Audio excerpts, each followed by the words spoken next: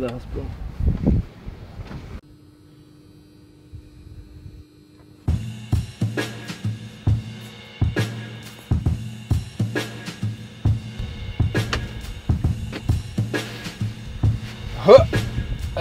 All right, Kale, tell me exactly what happened.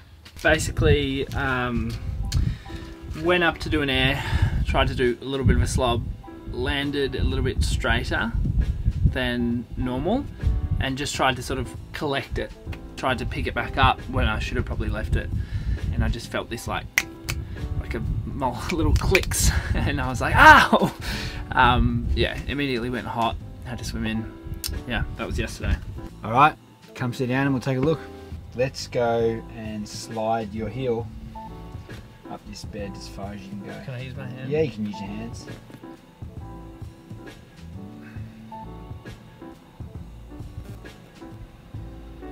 About there. Not much. So based on the way Kale landed, which is where his leg bowed in and heard a few popping noises, we suspect the MCL is likely injured. I'm gonna bend your knee for you this time. Don't try and fight me, but stop if it's too sore. My hand here and here, and you just let me know when you want to stop. That's it, bend with me.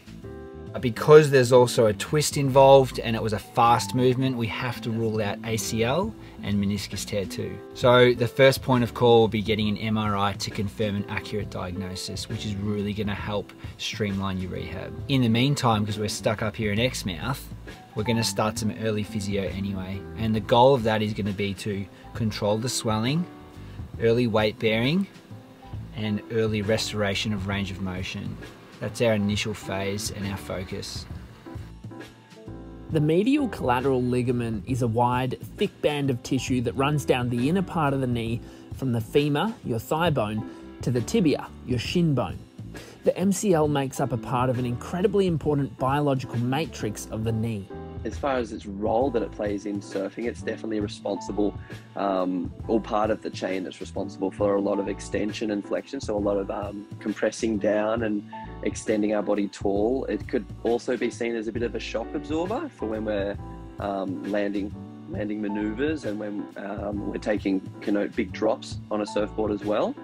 And yeah, it's an integral part of the whole line of connective tissue that is needed to really be in harmony with the rest of the body. The knee is rotated a lot of the time. Turns and airs, there's rotation within the knee, and there's also forces that are pushing it laterally, especially when you do airs. If you land with any sort of flexion and rotation, you're gonna put huge forces on MCL and on ACL. So very common to injure these major components of the knee in surfing. Knee injuries amongst surfers are a dime a dozen. I want to use my rehab journey to have a look at how we can come back from them and how we can prevent them from happening. If you want to surf forever and remain knee injury free, then this video is for you.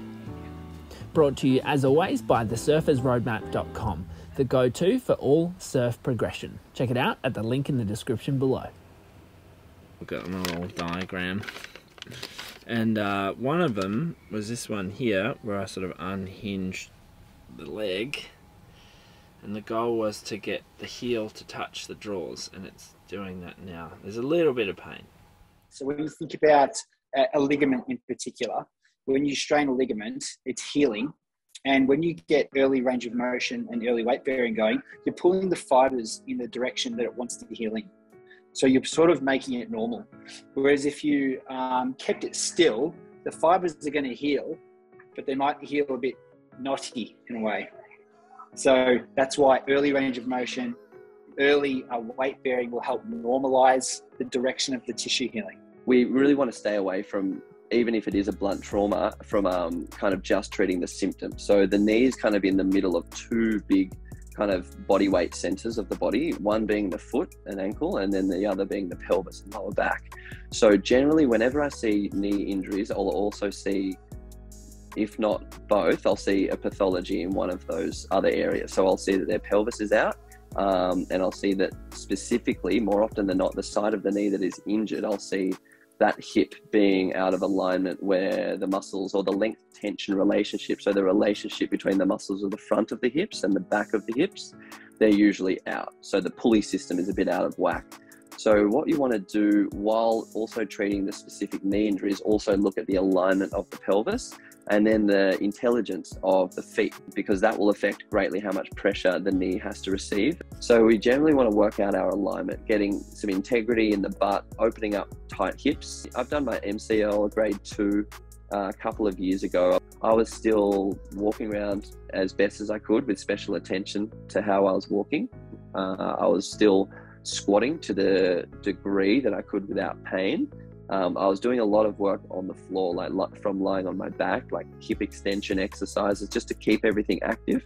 Then I was using every other part of my body that I could that gave me zero pain as well. So I just kept everything moving, my spine, my hips, upper body strength. And then it was about lower body, just kind of seeing what I could do that didn't cause me any pain at all. And with that, that changes the body. If you're eating well, and if you've got a generally good lifestyle, your body's disposition is to heal pretty quickly. So if you can send it the right messages as well by keeping on moving, your body will want to heal.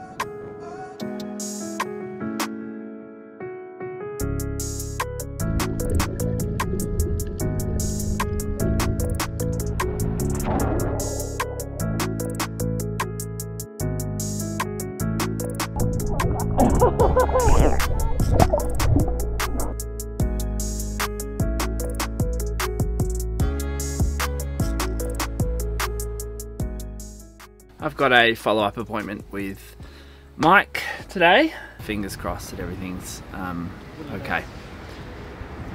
So when you're standing, you're not straightening the right leg. So you're standing with a flexed knee. Yeah. So it's really important in these early stages to get your knee straight. It just feels like that sort of pressure's there. Yep. On the medial side. Yep. Well, you've got healing tissue because it's only been a couple of weeks, so it's going to grab. You've just got to know that it's still healing. I know you want it to be better right away. Everything's within comfort. Yeah. He's come further than he thinks. He's very keen to accelerate this process, but we must respect the healing tissues. But every time I see him, which I'm seeing him daily, I see huge leaps, which he doesn't notice as much because he's still frustrated he's not doing S.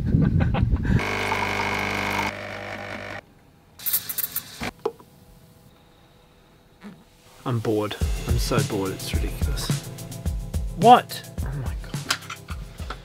People expect their rehab and healing is going to be linear. It looks more like a tangled up piece of spaghetti, right? It's a big curvy line. Basically, you have like, oh my God, I feel great. And then, oh, it's back to the start again. This sucks. After that initial denial and then a bit of shock, I think there's sadness when you're talking about athletes, because you're not able to do the thing you love. And that is truly suffering for these people. My recovery, it's actually still going, but yeah, I'm 22 years in, but I've come so far, and yeah, I've got a little way to go, but I've got to keep pushing. I don't want you, right? I was going to say the wedding. Yeah. I've got like Rip Girl's done these for me, and then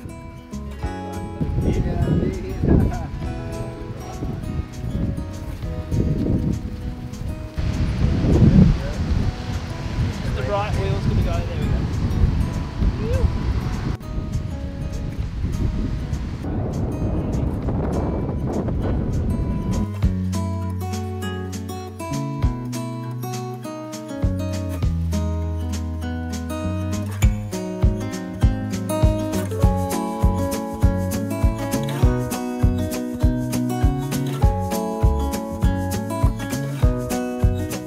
As soon as I found surfing, which wasn't until 5 years after, I think it was like 5 or 6 years after, and it was It was, yeah, but it changed my life. Like it just, I don't know. You can turn a terrible day into a good day as soon as you've had a fun little wave, or just spend a bit of time in the ocean. So I think, yeah, the anger sort of, not the anger, but just sort of the emotional roller coaster after having a life-changing injury and having the ocean back. I think it was, yeah, it just sort of gave you something else to look forward to. Mega grateful.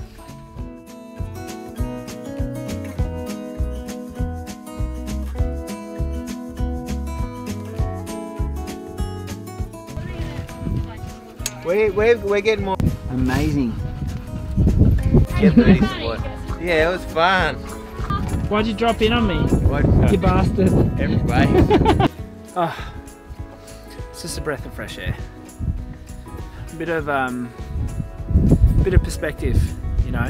And Barney's just frothing. There are a couple of stages there we were just freaking because Barney fell off a wave, and then he's just rolling back and he's kicking back. He's like, "I'm okay."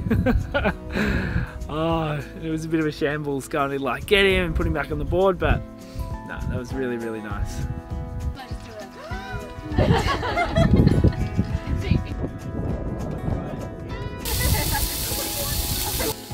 Yeah. The human body is an amazing thing, and it can be pushed so hard and can bounce back from pretty amazing things, and you see that through a lot of the top athletes, and just knowing how it can achieve and recover is always something that you know in the back of your head that you can do. Yeah. Are you?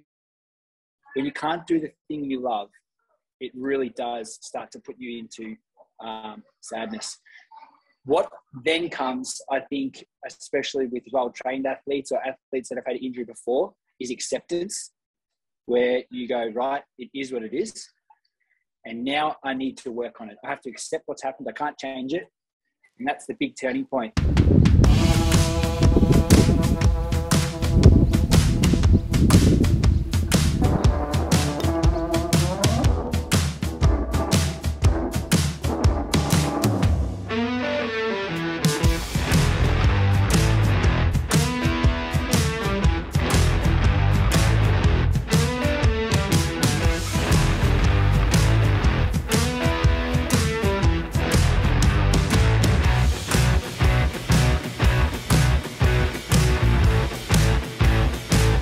So I hit a little milestone today. I've started doing some squats, which is nice. Only 90 degrees or so, but hey, this is progress. So that's good. Feeling not too bad.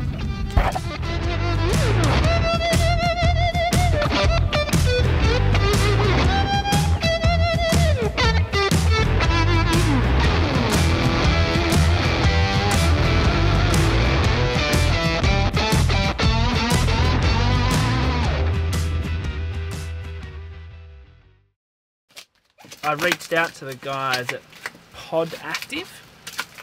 They gave Mick Fanning one of these knee braces that got him in the water pretty quick after his injury.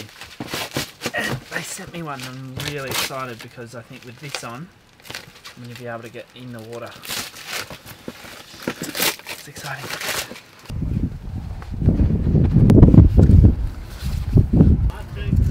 Yeah, that'll do.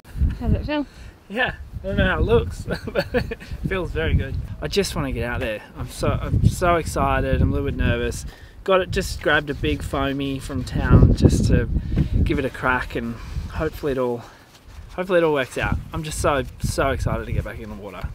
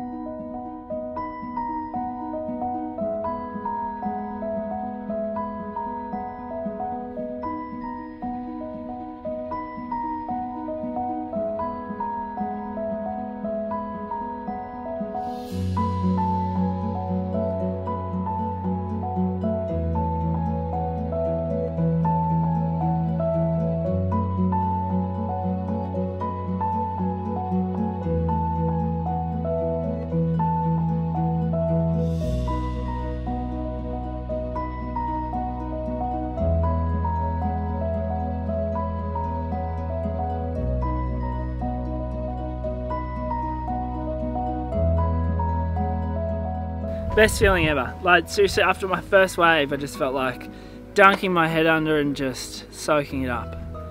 I've never had so much surfing energy in my body before. It's not been used. So to just crank a few waves out, even though it wasn't like surfing how I wanted to surf, it was just the most beautiful thing ever. So I'm frothing. A couple hours in, I'm just gonna rest and relax now and just see how the knee pulls up. Maybe ice it or whatever, see what happens. So when I did the knee, Chili reached out and said, hey, do you want to have a chat with James about building a rehab board? Because James Chili himself had injured his knee previously and built his own rehab board.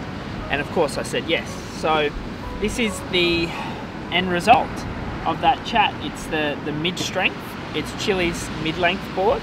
I would actually call it though something like a big fish, and the idea is to surf a board that's going to turn easily without having to put too much pressure through the knee. The foamy at this stage, I'm just not able to really perform the way I want to, so I'm going to try this out as a twin fin. It does come with a thruster setup, but yeah, I want to try it as a twinny and see how it goes.